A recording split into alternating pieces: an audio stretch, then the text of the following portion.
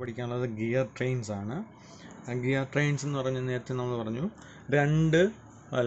ഒരു ഇൻപുട്ട് പവറിൽ നിന്ന് ഔട്ട്പുട്ട് പവറിലേക്ക് പോകാൻ വേണ്ടി നമ്മൾ ഇൻ്റർമീഡിയറ്റ് ആയിട്ട് ഒരു ഗിയർ കണക്ട് ചെയ്യുന്നു. അപ്പോൾ ഇവിടെ ഡെവലപ്പ് ചെയ്യുന്ന പവർ എന്ന് പറയുന്നത് ഇങ്ങോട്ട് ഡെവലപ്പ് ചെയ്യുന്ന പവർ എന്തായിരിക്കും? ഈക്വൽ ആയിരിക്കും. അപ്പോൾ ഇതിൻ്റെ ഗിയർ ട്രെയിൻ വരയ്ക്കുന്നതെന്ന് പറഞ്ഞു കഴിഞ്ഞാൽ അതുണ്ടായി നോക്കി 1 2 2 3. അപ്പം N2/N1, അതായത് സെക്കൻഡ് ഗിയറിൻ്റെ സ്പീഡ് എന്ന് പറയുന്നത് ഡിവൈഡ് ബൈ ഫസ്റ്റ് ഗിയറിൻ്റെ സ്പീഡ് എന്ന് പറയുന്നത് ഫസ്റ്റിൻ്റെ diameter pitch diameter divide by സെക്കൻഡിൻ്റെ diameter തുല്യമാണ്. അതുപോലെ തന്നെ N3/N2 എന്ന് പറയുന്നത് D2/D3ക്കും തുല്യമാണ്. അപ്പോൾ ഇവിടുത്തെ പവർ തമ്മിലുള്ള ഇവിടെ ഡെവലപ്പ് ചെയ്യുന്ന പവറിൽ തമ്മിലുള്ള മൾട്ടിപ്ലിക്കേഷൻ എന്ന് പറഞ്ഞാൽ N2/N1 N3/N2 എന്താണ്? D1/D2 D2/D3 ആണ്. അപ്പോൾ N2 നമുക്ക് ഇവിടുന്ന് ക്യാൻസൽ ചെയ്യാമല്ലോ. അപ്പോൾ N3/N1 എന്താണെന്ന് എഴുതാം? D2 ഇവിടുന്ന് ക്യാൻസൽ ചെയ്യാം, D1/D3 എഴുതാം. അതായത് സ്പീഡ് ഓഫ് ദ ഡ്രിവൺ നമുക്ക് കൊടുക്കുന്നത്, അതായത് നമ്മൾ കൊടുക്കേണ്ടത് എന്തിലാണോ പവറിൽ എത്തിക്കേണ്ടത് അതേ ഡിവൈഡ് ബൈ നമ്മൾ കൊടുക്കുന്ന പവർ, ഡ്രൈവറിൻ്റെ power speed, driven speed divide by driver speed എന്ന് പറഞ്ഞു കഴിഞ്ഞാൽ diameter of the driver driven divide by diameter of the driven ആണ്. ഓക്കെ, അതുപോലെ നോക്കിയാൽ ഇവിടെ ആകുമ്പോൾ എന്തോരും? 1 2 2 3 3 4. അപ്പോൾ N2/N1 D1/D2, N3/N2 D2/D3, N4/N3 എന്തെന്ന് എഴുതാം? D3/D4. ഇത് മൾട്ടിപ്ലൈ ചെയ്യുമ്പോൾ നമുക്ക് എന്താ എഴുതാം?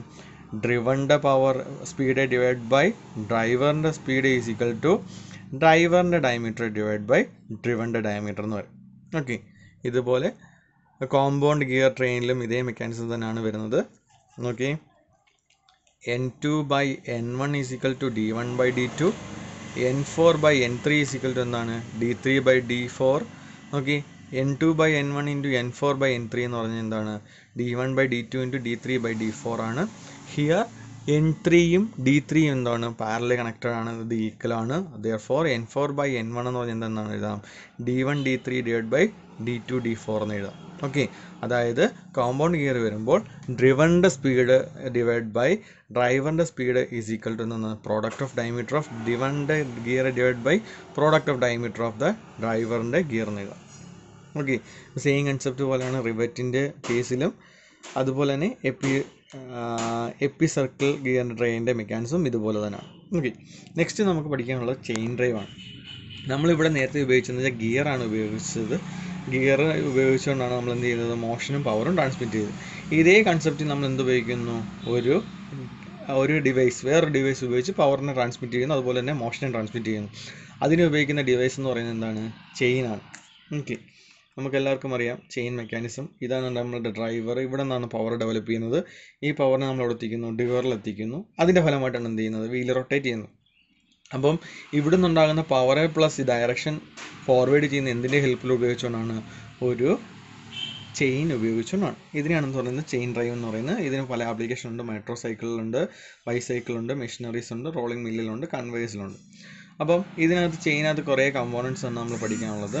ഫസ്റ്റ് വൺ എന്ന് പറയുന്നത് പിൻ link plate, roller plate, link plate, ബുഷിങ്, roller തുടങ്ങിയ കാര്യങ്ങളെല്ലാം അറ്റാച്ച് ചെയ്തിരിക്കുന്ന ഫോം ചെയ്യുന്നതാണ് എന്ത് പറയുന്നത്? ചെയിൻ എന്ന് പറയുന്നത്.